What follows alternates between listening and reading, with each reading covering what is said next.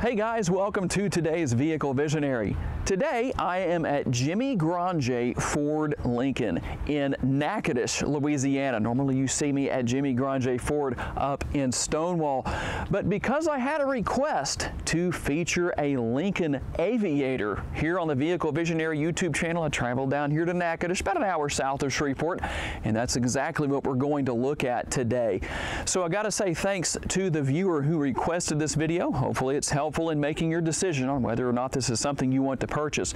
The Aviator is in its second year. It was originally introduced as a 2020 model. This is a 2021 we're going to look at today. Not a lot of changes really, just a few changes to some of the options and the packages within the multiple trim levels.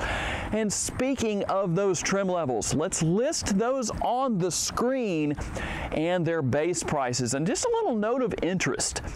Depending on what you want, whether you want two-wheel drive or all-wheel drive, there are some options there. On the standard and reserve trim levels, you have the option of either two-wheel drive or all-wheel drive, but once you step up beyond those first two trim levels, everything comes standard all-wheel drive. And we'll talk a little bit more about the engine and transmission that is standard across the board with these Aviators. And these are some very nice high-end luxurious models, a lot of great features, and I can't wait to show you the infotainment system because there are some very easy tricks. I get a lot of questions about how does this work and how does that work. I like what Lincoln has done to make it very easy with animated tutorials and information on the screen, depending on whether you want to learn about something in particular, how to use it, even if the vehicle has it. But we'll take a look at that when we hop into the interior in just a minute. But let's start with our exterior tour first. Okay guys, let's get started here. Just a quick look at the exterior, just somewhat of a walk around from one side of the Aviator here, just so you can see what's here before we actually begin talking about the exterior features and options. A very nice looking vehicle. Something that Lincoln is definitely known for is luxurious vehicles. The Aviator logo prominently displayed here on the front fenders. And I like the overall design here of the hood. As you can see, it definitely has some character with all of the different lines and the shape here. It's not too much. In fact, if we had a darker color, you'd probably be able to see that a little bit better. But I like what I see here with the front grille. Of course, you've got quite a bit of air going in for that 3-liter 6-cylinder, definitely not hurting for horsepower. But do you notice the common denominator here on the grille? Well, of course, you've got the Lincoln logo right here, and right under that is the front camera, and that does have a front camera washer. I'll show you how to use that in just a little bit. But if you look over the entirety of the grille, you can see the logo everywhere. That's basically what these shapes are right here, is the logo right in the middle. You do have the LED fog lights down there on the lower portion of the front bumper, and you have full LED headlights. Definitely not going to have any trouble. Those are adaptive headlights, by the way.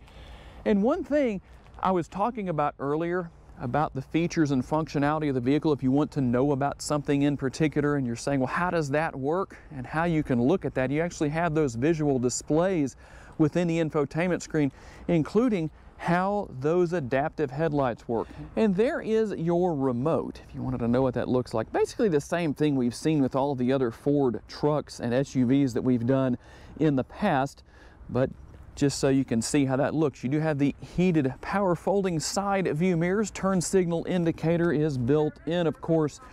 And if you're not used to something like this, you're going to walk up here and probably try and pull on the door handle. Well, actually the release is inside the door handle. You just pull on that, or push on that, essentially, is what I should say. We'll take a closer look at the interior shortly. And one thing I like when it comes to looking at designs and features, you've got these 22-inch wheels, and I like that kind of almost fan type effect. Maybe we can mount the GoPro on this model in such a way where you can kind of get a little bit of a look as to what that looks like when they're actually turning as we drive around in the Aviator. And you've got, of course, the chrome trim around the windows, the roof rails up there. There is a panoramic sunroof that we'll take a closer look at in just a little while. And looking here at the rear, again, it might sound kind of funny, but when you look at these taillights, that actually looks pretty elegant. Again, not something that's out of the ordinary for Lincoln. You've got the quad tip exhaust here on the rear. And of course, you're gonna have that shark fin up there on the top, the rear roof spoiler to help channel the air over the rear window. And I like the fact you do have a rear window wiper that is concealed here, basically inside the rear roof spoiler. And here's a quick look into the rear cargo area. I will put the numbers on the screen as far as what you have. And of course, you can maximize your cargo space by lowering those rear seats. And as you can see, you've got some buttons right here that allow you to do just that. Let's see if we can get those to go down for you real quick. And there you go. You can see that you can lower those seats and then of course bring those back up at the same time. Actually very quick to come up. I like how quick that is. I've used other vehicles for videos in the past that had some seats that were very slow to move. They will go down automatically. And of course, you do have a power lift gate here with the option to close and lock the rear lift gate if you wish to do that. And we'll work our way around into the interior right here. The passenger side door in the rear of the Aviator, and just very, very tastefully designed interior, as you can just see looking here at the door panel. Now, one thing you're going to notice, this is very similar to the C7 and C8 generation Corvettes, actually, where you don't really have a door handle to pull on right there. You just push the button right here, and that's what's going to open the door. And just a quick look into the interior right here from this angle, show you what's here. Of course, you're going to have quad zone climate control. You're going to have climate control available here in the rear. And just looking around, let me get that armrest out of the way. Again, very tastefully done as far as all of the features and the functionality here and just the way everything is laid out. And when it comes to moving the seat out of the way, well, it's that easy to do that. And to show you what's in the back seat area right here, you do have air conditioning vents and some cup holders back here in the rear. And as you can see, you do have shades that are available to put in place if you wish to, at least your rear seat passengers wish to. And one thing I did want to show you right here, I couldn't show you earlier because the ignition was not on. What are these two buttons for right here? That is actually for if your rear seat passengers want to close the shade partially on the panoramic sunroof, well, they can close that and or open that. And I did want to turn on the ignition so you could see everything that you have here as far as the different options for your rear seat passengers. That's not just for controlling the air conditioner. And of course, as you can see, you've also got heated seats here in the rear, not only heated, but ventilated as well. Something we don't always see for the rear seat passengers. So if you want one or the other, or the rear seat passengers want one or the other, well, there are those options. And connectivity down here on the lower portion, I don't know how well you can see that. It's kind of hard to get that in just the right place, but there we go. So you've got your USB ports, you've got USB ports on this side and a power outlet right here on the right-hand side. So some nice options where that is concerned. So let's start our front seat tour by taking a look at the panel on the passenger side door. And as you can see, a very similar system here for adjusting the power seats right here on the door. Very similar to those Mercedes that we often look at here on the Vehicle Visionary YouTube channel. Got that piano black finish here. And a very good sound system here. Still something I need to work on being able to demonstrate here without getting hit by copyright issues with YouTube. Something you got to be careful of. But we'll see what we can do about that in the future. Now, as far as space goes, there's a very unique storage space right here. Nothing out of the ordinary, but depending on what you want to fit right there, well, obviously that is available. Very comfortable seats, to say the very least. Of course, if the back seats are heated and ventilated, well, so are the front seats. And just a little bit better look at the panoramic sunroof. And as we take a look at the driver's side door panel, you're not going to have a whole lot here that you didn't have on the passenger side. Seat memory, but one thing that you will find here that I'm surprised isn't on all 4 doors. I couldn't find any other area to do this other than here on the driver's side. So if the battery dies, remember, this is how you open all 4 doors. You push the button right there. You could hear it releasing right there so that it would allow you to get out. So what happens if the battery dies? Well, right down here is a manual release that you can pull on. But I only found that on the driver's side door. Kind of an interesting thing. I guess everybody else is just going to have to climb over the seats. Hopefully they're agile enough to do that. And just a quick look here at what we have as far as the interior goes from the driver's side. Now, I do want to hop in here and let you get a good look. Let's see if I can do this. The start button is right there, as you can see, right up here. So what I'm going to do is I want you to be able to see, hopefully, both screens at the same time. Let's see if I can manipulate myself to pull this off so you can see the graphics that come up on not only the dashboard, but on the infotainment screen as well. So there's what you have as far as your dashboard goes. Very well laid out. Steering wheel mounted controls and a very comfortable leather wrapped steering wheel, as you would expect, and quite a few nice features here. You have voice commands right here. If you're wondering what that is, that's what that button is for. You can hit that and you'll see Speak Now right there on the infotainment screen. Now I'm going to go out of that. We're going to cancel that just so you can see what is there. Of course, the other steering wheel mounted controls, as you would expect, you do have shifter paddles there on the steering wheel. So if you want to take advantage of that 400 horsepower engine that is under the hood, the 3-liter mated to a 10-speed automatic transmission, well, depending on what mode you wish to drive in, which, by the way, here is your mode selector. You're going to turn that and actually push down on the button right there. And here's what's going to happen on the screen when you start changing driving modes. We'll run through a few of those so you can see. There is Excite mode. And so we'll get out on the road and see how exciting that really is in a little while, but I would imagine it's quite fun with 400 horsepower, just so you can kind of see a few things here. And deep conditions, it almost looks like that's a smoking tire there. Now, with all-wheel drive, you're not going to be able to smoke the tires, but maybe you have a 2-wheel drive version, you may have that opportunity. And we'll get back to the screen in just a second here, but I must say I really like that 10-inch screen right there. Here is the shifter right here. That's right. You know, we've looked at some other models that are in competition with the Aviator, and the shifter isn't located in this position. Took a little getting used to for me personally. Once I did that a couple of times, put it into reverse and drive and park, not a big deal, so don't let that scare you off by any means. And like I said, quad zone climate control, so you've got dual zone in the rear, dual zone here in the front. Like I said, there are your heated and ventilated seats. I like the fact that it's not just here in the front, but in the rear as well. And more connectivity right here. You've got storage space that you can conceal away if you want to. Of course, also your beverage holders right there. You can conceal that away. Power parking brake. And let's see if I can finagle things to show you what is actually here inside the center console. Pretty deep, got plenty of space right there, some nice storage. And if you're looking for wireless charging, right here, let's see if I can do this one-handed. I think I can pretty easily, and hopefully you can see the phone come on. There you go. The phone is now charging. Probably not the best angle for that, but that just happens to be where I'm sitting right now.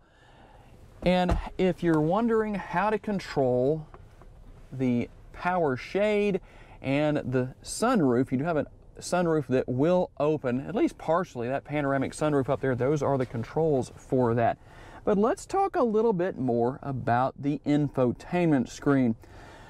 And I like the fact that it's pretty simple to figure out. You can see these dots down here that says you have 3 different screens you can scroll your way through. Everything you would expect here. You can make a lot of adjustments and customization to the vehicle depending on what you wish to do. Of course, that is not the outside temperature. It's 41 degrees today. This is the interior temperature based on how the controls are set here with the dual zone climate control. But with everything being here as it is, I really like one of the main features right here. Let's get back here and we're going to go to vehicle. So let's just say you wanted to go into lighting and make some adjustments. And like I said, you have adaptive headlamps. You're going to push this little icon here to the right, and it's going to actually give you a full-on demonstration of exactly what that is. So as you can see, when you drive around a corner, those adaptive headlights are going to literally turn with the vehicle. And you can do that throughout every area. And it's not that I don't want you to watch my videos with tutorials, but I don't have everything set here as far as all the different settings and features and everything. So if you want tutorials, you don't have to go to YouTube. You can actually go right to the infotainment screen here in the Aviator to find that. And everything that you would expect to see here, pretty self-explanatory and easy to figure out. But one thing about it, if you've never had this kind of technology before, guys, don't let it scare you off. It's pretty easy to figure out. So let's take a look at some of the other features that are here. Driver assistance, got some buttons right here between the two air conditioning vents and just a little bit under the infotainment screen. So if you want to turn that auto stop start feature off, there you go. You can turn that off. And again, if you want to know exactly what that is, if you don't know, basically it's going to show you right there. What that's basically going to do is give you information about what it does and kind of give a visual demonstration as well. You've got the Aviator sitting at a red light. Good driver there, they didn't run the red light.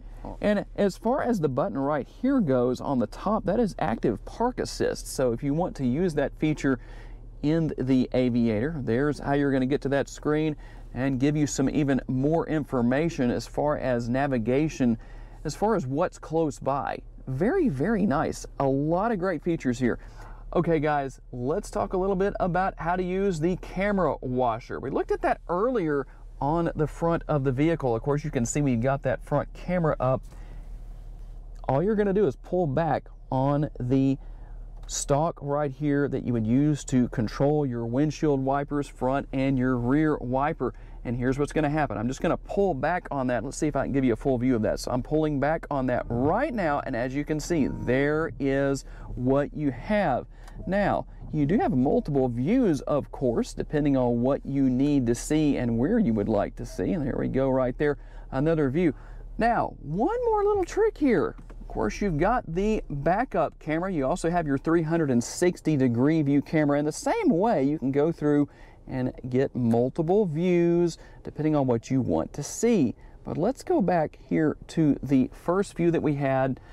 And here's something that's really cool. If you have a dirty rear view camera, as you can see, there goes the water or the windshield washer fluid spraying across, just so you can see that that is there. So we've taken a quick look around in the interior, quite a few great features here, but one thing we need to do is get out and do a quick test drive. Let's do that right now. And what about what's under the hood? Well, if you want to open the hood, I do like the fact that right here you've got the hood release. Since notice it says pull ×2 or pull 2 times. We're going to do that twice. And I like the fact that this keeps you from having to go hunting for a hood release. It's just going to come right up. And of course, as you can see, it has one of my favorite features. The first person to say what that is, I'll give you a free Vehicle Visionary t-shirt. And here under the hood, the 3-liter 6-cylinder, 400 horsepower, like I said, made it to that 10-speed automatic transmission, putting that horsepower to the ground, whether it's through 2-wheel drive or all-wheel drive, will definitely get the Aviator down the road with absolutely no problem. Okay guys, let's get out on our test drive, and I've got to remember to screenshot or maybe get video of the heads-up display, because I know you probably cannot see that from your vantage point with the GoPro that I have conveniently mounted on the panoramic sunroof. I always like having that large sunroof to give you a better shot. Tell me if you like that angle. Tell me what angles you like when we do these test drives. Do you like for me to mount the camera where it is right now? Would you like for me to put it here in the windshield facing out so you can see the road as I am seeing it? Or what would you like to see? Just tell me in the comments, guys. Always interested in your feedback in that respect to see what you like. So as I'm cruising down the road here in the Aviator, first and foremost, what you would probably expect from a Lincoln of any sort. Very comfortable, very enjoyable to drive. Steering's good and responsive. And while it's not the most powerful vehicle on the road, 400 horsepower is not light. It definitely will get you down the road very well, whether you've got two-wheel drive or all-wheel drive. But of course, that acceleration sensation with all-wheel drive is going to be a little bit different. Now, this is interesting. This is a road I've never been on before. Being down here in Natchitoches at Jimmy Grande Ford, getting to take a test drive route we've never taken before. We're going to get to experience the handling right here. It's a pretty sharp corner coming up here with the Aviator, so I'm going to accelerate into this corner. Not as sharp as it really looked like from a distance back there, but I can definitely tell you that it's handling it very well. Not typical of what we normally get on our Shreveport test drive route.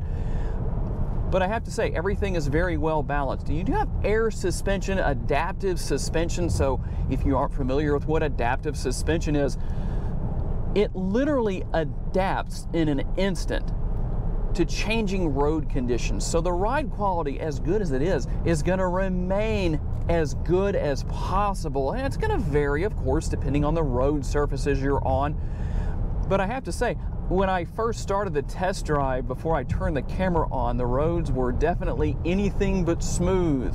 The ride quality was still very enjoyable, very enjoyable ride overall as far as traversing over those bumps go. Now we're getting into a little bit kind of uneven area here and still maintaining good ride quality. Handling characteristics are good.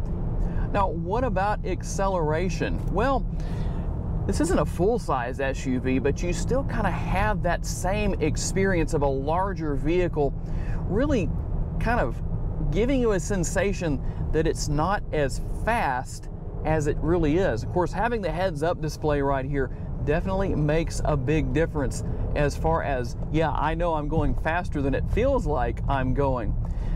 Now we're going to hop out onto the interstate here, so now I get to give you a good opportunity to see what the acceleration is like. And I'm going to kind of roll into the throttle here a little bit. That's one thing you definitely want to do with an engine like this. Yeah, I'm definitely impressed with the acceleration. Not bad. Not only is it luxurious, it gets down the road nice and fast. And as you can see, there's a great view. I know you can see that really well. A great view right there with the infotainment screen as far as navigation goes.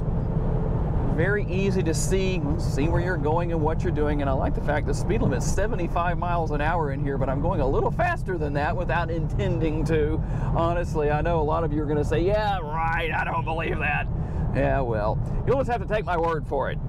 But as far as how well the Aviator accelerates and gets down the road, it's so smooth. It's one of those kind of vehicles you're going to have to drive it for a little while and get used to it before you find yourself realizing, you know, I can feel the speed, so to speak. At least for someone like me, I can do that. I can basically say to myself, okay, I feel like I'm going this speed, and I'm usually pretty accurate with that once I've been driving a vehicle for long enough to kind of know how it feels. Kind of that seat of the pants feel. A lot of you might not understand what I'm saying about that, so just forget it if you don't know. It's no big deal. It helps you in your driving experience to literally feel what the vehicle is doing. My racing background has a lot to do with that. So overall, I gotta say, I'm really impressed with this Aviator. It has great exterior features and design. It looks as luxurious on the outside as it is on the inside. The interior is comfortable, very easy to navigate, a lot of great features. Tell me down in the comments section as far as things such as wireless charging. Do you like that location, or would maybe you like to see that maybe outside here somewhere? Tell me what you think about that. I'm always interested to see what you have to say. And you never know who's watching these videos, guys, and looking through the comments to say, oh, well, here's something we can improve upon when we make changes to the Aviator in upcoming model years. So definitely want to say a special thank you to my friends at Jimmy Grande Ford here in Natchitoches. Definitely had a great time today. We'll definitely be coming back on a more regular basis. And as always, guys, tell me what you want to see me feature here on the Vehicle Visionary YouTube channel in future videos. And as always, I appreciate your time. Thank you for giving me the opportunity to give you a vision for your next vehicle. I'll see you next time. Bye-bye.